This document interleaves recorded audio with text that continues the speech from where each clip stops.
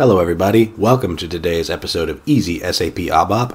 We are going through the series ABAP Objects for Java Developers. So over the course of the past few videos I've showed you very basics on ABAP objects.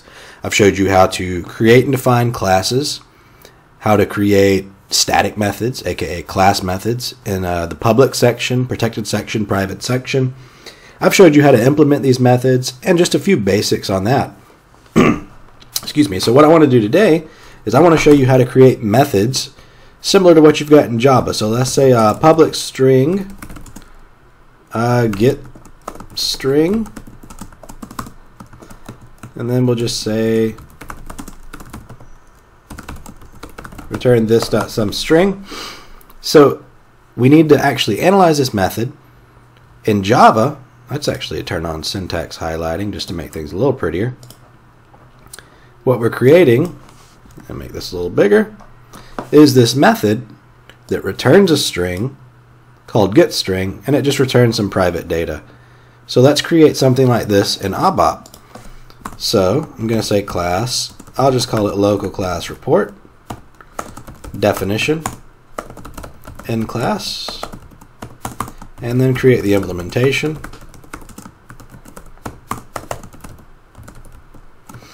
So this is going to mirror this Java method. So, assume there's a class actually surrounding this. We'll just call it class test. And then here, we're going to be returning this private string, some string. This will get set somewhere or another. I'm not really too worried about going into this detail, because if you're a Java developer, you know what's going on here. So this string is going to be set by something, maybe the constructor, or an external program is going to call a public method that sets this private variable. But this getString method is going to return this dot some string. So to mirror this in ABAP, we need a public section method. Let's just say it is a regular method, getString. And then in the private section, we have some data. Just say data. Oop, I forgot to do this here. Private section, data, some data. Or what do we call it here in Java? Let's be consistent. Some string. Get string and some string. Type string. So in our actual implementation, in order to implement this method, we're going to say method get string. And then in order to have this return type string, we need to use the keyword returning value, and then in parentheses the name of the value. So I'll just say ret for return underscore string type string. And so what this is saying is we have a method getString that returns the value ret string, but returning parameters always have to be passed back by value. So you can't say this method is going to take in this value, manipulate it, and then return it. That's not a returning parameter. A returning parameter has to pass back a parameter by value, not by reference. And a returning parameter must be statically typed. So let's go ahead and implement this method getString. And then we'll just say ret underscore string equals some underscore string end method. So this is the exact same implementation here, except for our class is called test, and here it's called LCL report. We've created private data string, named it some string. Here we've named it some underscore string. We've created a method of return type string called getString. We've done the same thing here. We say returning value ret string type string. So it's going to return. This is just the returning name. We have to actually set the value that's going to be returned in the method here. So now in Java we might have public void, because it's not going to return anything, set string, and then we'll just say of type string a string. And I can tell right now this is going to be too zoomed in, so let's go ahead and zoom out a little bit. So set string in our method here, we're going to say this dot, what is it, sum string equals a string. I am mixing my syntax here, guys. So that's what you get when you work in multiple languages. You mix up syntax. You put a period instead of a semicolon and vice versa.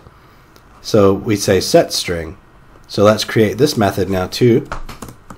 Methods set underscore string, importing, let's just call it I underscore string, which is kind of a common thing we do. If it's an importing parameter, we'll prefix it with I. This just makes it easier for developers to find these. Importing I string, type string. Then we'll create our method implementation.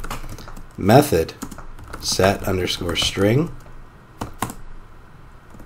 end method, and what we'll say is our private data sum underscore string equals our importing parameter I underscore string.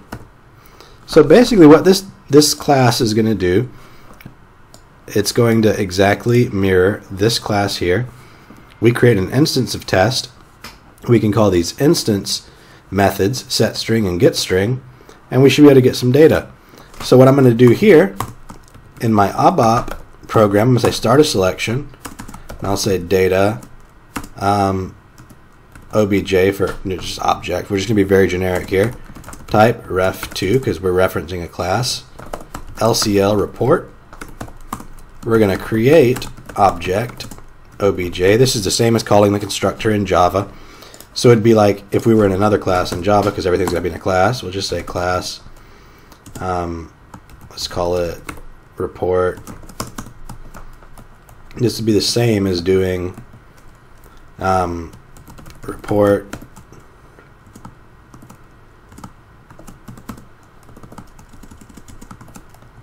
This would be the same as doing this. So we're just creating an instance of the class, and what we're going to do is we're going to call test equals new test. We're going to say test dot set string, pass in some value, and then we're going to say print test.getString. So we're going to mirror this in ABAP, where we create an instance of this test class. We call the instance method setString, pass in our parameter.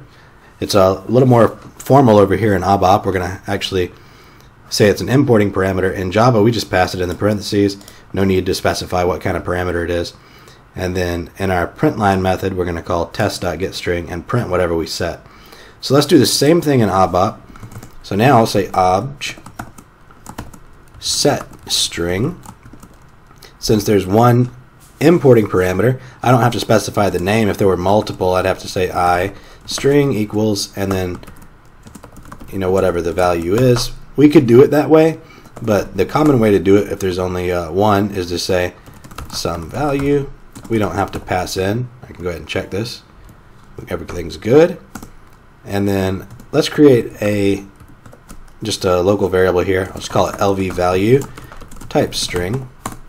And I'll say LV value equals object get underscore string. And then what I'll do, I'll just write out some text.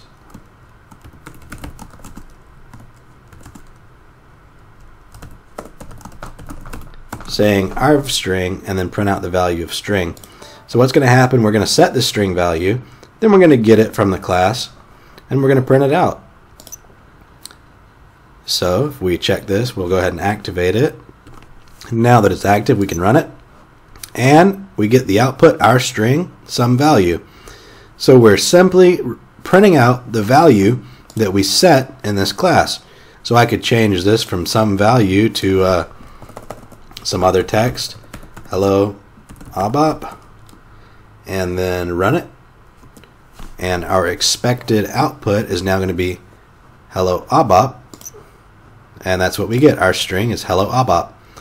So this pretty much sums up how we do a returning value, an importing value, and just basic return types as compared to Java and ABAP. So, technically this wouldn't even be inside of any of this. In ABAP, we have this initialization, these start of selection, these events. So we could just, in here say, this will run globally. So this code will run, which mirrors this code right here. But in Java, of course, we need a class to run it in. We'd actually run this inside a main method or something like that, probably. So we'd have, public class, whatever, public static void main, and this would run inside our main method. It's the same thing as doing starter selection down here. So that's a little bit more insight into how object-oriented programming works in ABAP. ABAP as a language is kind of moving away from procedural programming to more of this ABAP object-oriented programming. So you are going to see some things here where they try to bridge the gap, where you've got this event that is going to call some object-oriented code, but we could have an object-oriented transaction. Say, for example, in public section here, we'll have class methods main, and then in our implementation down here, we'll implement method main. And in method main, what we might do is say data local object instance type ref2 LCL report, and then we'll say create object lo instance, and then we can call our instance methods here set string some string lo instance. We can call other instance methods here, get string, and then print out the result down here, or write result down here. So essentially what we can do is we don't have to have any of these events. We can have a completely encapsulated ABAP object-oriented class, and then create a transaction. Let's just show you an example of that. So we've got this saved. Let's go ahead and actually let's do this for real so you guys can see what I'm talking about. Data LV result type string LV result equals our get string result, and then I'll say write our string LV result. So this is going to be the same thing as before. We're going to get the same output. We get this output some string, but something's got to call this main method since we're not calling it in this report source code here. So what we need to do is actually create a so this is Z ABAP 003. Let me just copy this so I remember that. Let's go to transaction SE93 so we can create a transaction. I'll say Z003 create a transaction. I'll say ABAP objects transaction. And typically you'd be creating a DenPro transaction where you're calling a module pool program or a selection screen program. Let's do method of a class. So an OO transaction, this is an object-oriented transaction. So we'll go ahead and uncheck OO transaction model. The class name is going to be LCL report. The method is going to be method main, and it's local in program Z ABAP 003. Go ahead and just check this since I know it's going to run on Windows. We can check our transaction here. And then if we test our transaction, or let's go ahead and save this as a local object since we're not going to transport it. Now in the transaction bar I can say Z003. Well, Z003 SE93, something's going on here. I'm running LCL report method main of this. I should be getting the output. Let's go to SE38 Z ABAP 003 method main of LCL report. Method main should, I think it's because we can't use write statements in ABAP objects anymore. So let's just say message LV result type I. So there's some caveats here, guys. In ABAP objects you can't necessarily have these deprecated statements. So now we'll say Z003, and we get our output, some string as a message. So that's one thing also to look out for, guys. Some things are not supported in ABAP objects that were supported in classical reporting. The right statement being one of them. In ABAP objects, it's just not going to do anything, as you saw, previously when we tried to run this before we introduced this message type I over here. So that's how we create an ABAP objects report. That's how we define returning parameters. This is, again, in Java, the returning. This is the part of the method definition. So whenever we say returning value here, we're saying returning value ret string. In Java, this is the same thing as saying return a string, and then in the method you return the actual value, which is ret string here in ABAP, but in Java we don't have to specify the name of it. So that's one more lesson for you Java folks out there. Hopefully this makes your life programming in ABAP a little more easy. If you have any questions, as always, please feel free to leave a comment. Shoot me an email. I'll make a video, hopefully to answer your questions. Thanks so much for watching. We'll see you in the next video.